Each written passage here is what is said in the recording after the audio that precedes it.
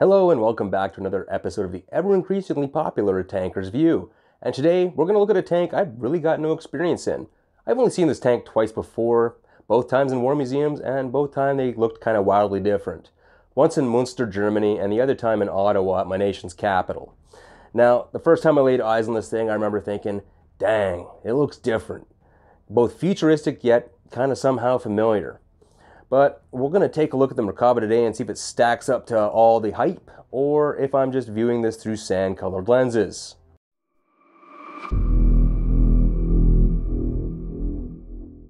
Okay, so before I begin, I want to thank each and every one of you for subbing lately.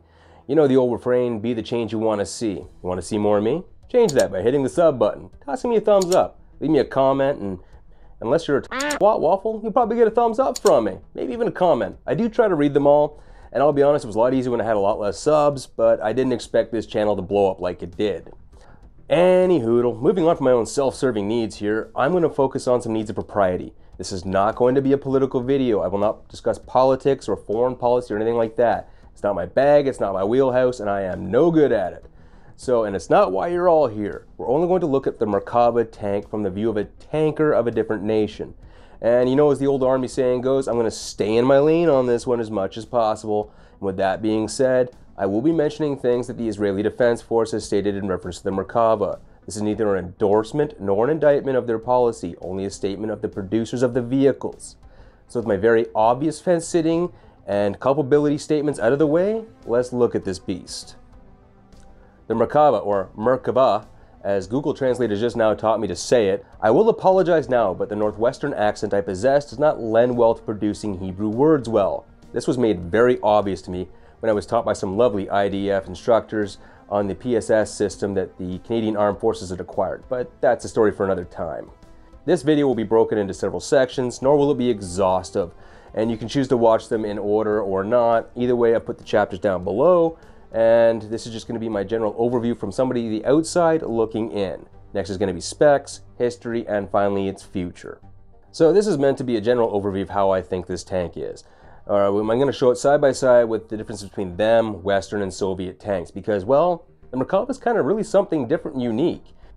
Now, I'm willing to accept that no tank is perfect. Hell, they've all got very exploitable flaws. In training, we were taught how to exploit those flaws. It's very simply a matter of which nation decides to prioritize what when building and designing them. Now, obviously, I'm going to point out some of its things that I think are fantastic, and others that are glaring weaknesses. Now, right off the hop, that the Merkava is not like any tank that's ever been built before. It wasn't meant to challenge hordes of Soviet tanks in the Fulda Gap on the plains of Europe. It was designed and produced by a nation that was quite literally surrounded by its enemies. And it took into account the terrain it would face, what its supply lines may look like, the enemies it would face, and the very real fact that the most expensive part of any tank warfare is competent crews. So keeping them alive and healthy was high priority, especially with so few trained tank crews. So looking at the Merkava from the outside, I'm obviously going to start with the Mark I. We can see several things right away. That this girl's got some beautiful curves and a mantleless gun. Very reminiscent of the Chieftain, which I believe this might have been partially based on. I believe there was some collaboration sometime around that area. I'm not entirely sure, but I'm sure someone will correct me in the comments.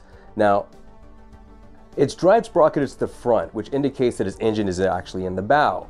Now, this is kind of really uncommon with main battle tanks, as they tend to put their engines in the rear. Now, less so in infantry fighting vehicles, where the engine tends to act as additional armor for the crew. Now, the track you'll see is hard steel with no track pads, and this is to be expected. The terrain that these are deployed in would be ruinous on track pads. The gaps in the track would also allow for the material to shed, preventing buildup that would cause thrown track or broken links.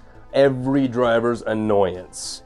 And now, the IDF has been on record as saying crew survivability is paramount in its design, and well, everything here would seem to indicate that that is the case.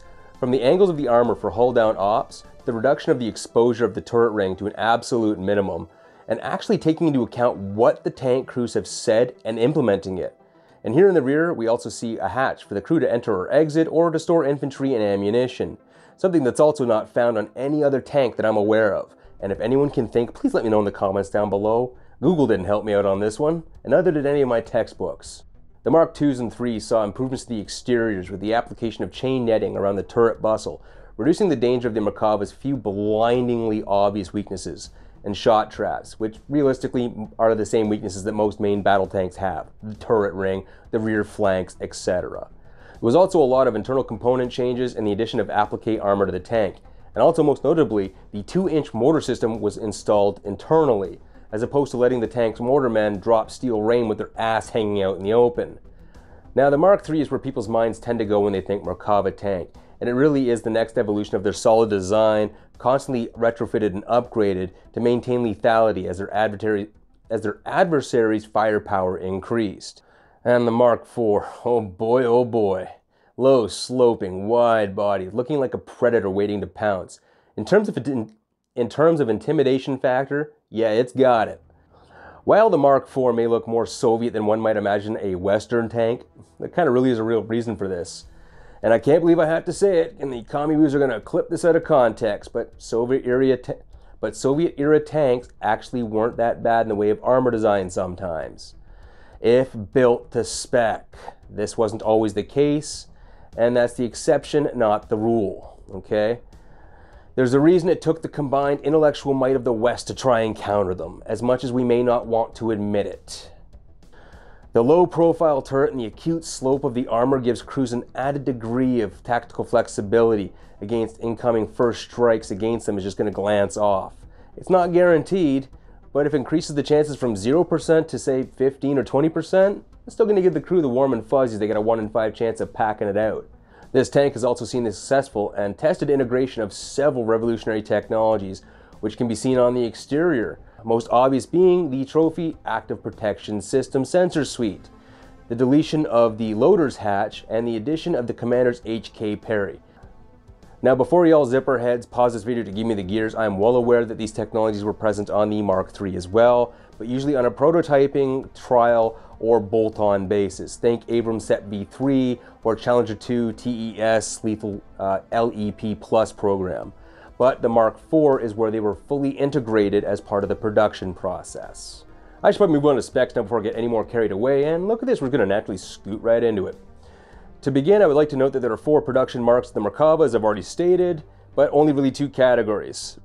The Mark I and the improved version of the Mark II sitting in the 2nd generation evolution, and the Mark III and Mark IV sitting firmly ensconced in 3rd generation. The Mark I was developed in the 70s and made operational by 1979, with a cool 901 horsepower at 61 tons and a 105mm rifled gun, welded and cast spaced armor, essentially making this the Middle Eastern equivalent to the Chieftain, Leopard, or M60. Now, it was a comparable 2nd generation tank built by a nation to which at that point had no domestic tank production, and it was pulled off in less than a decade. Even with Western help, that's a remarkable feat of engineering and production. The Mark II took many of the improvements pointed out by the tank crews in the 1982 Lebanon War, and that were just added onto the Mark I, and included it in the production process. This included an upgraded power pack, applique armor, putting that 2-inch mortar inside the turret. It also received several minor upgrades to the fire control system, although I will state several of these upgrades are uncorroborated, and for example, I couldn't find any mention of what the thermals were upgraded to, despite the fact they say it had thermals added. The Mark III is where the Merkava really comes into its own. As of this date, this is the most widely produced version of the tank, as well as the most widely upgraded. It was upgraded to 3rd generation standards, and its weight was still clocking in at roughly 63.5 tons compared to the 61 and the 62 of the Mark Is and II respectively. It was also the last Mark to use dual coil compression springs.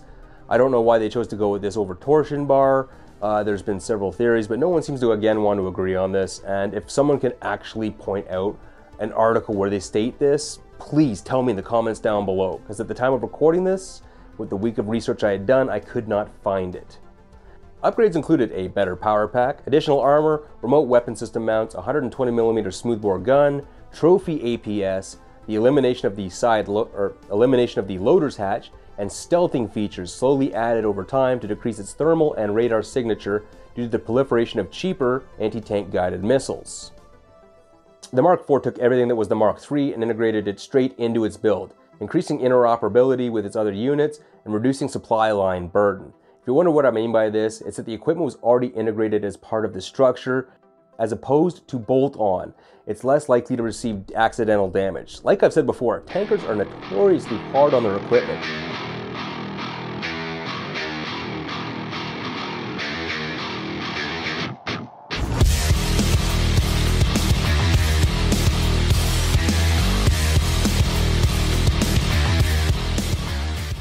The power pack was increased from 1200 to 1500, and air conditioners are included with this thing. Now hold up, quick aside, how is it the only nations to put AC in their tanks are the Israelis and the French?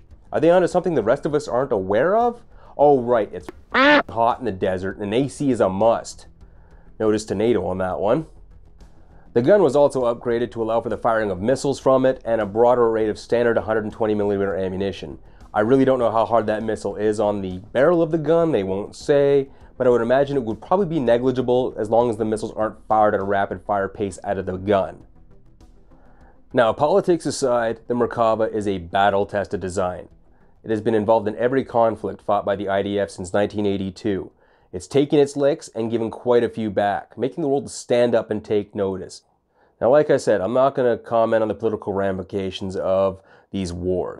Each iteration has been improving, made in reaction to evolving threats from the tank crews.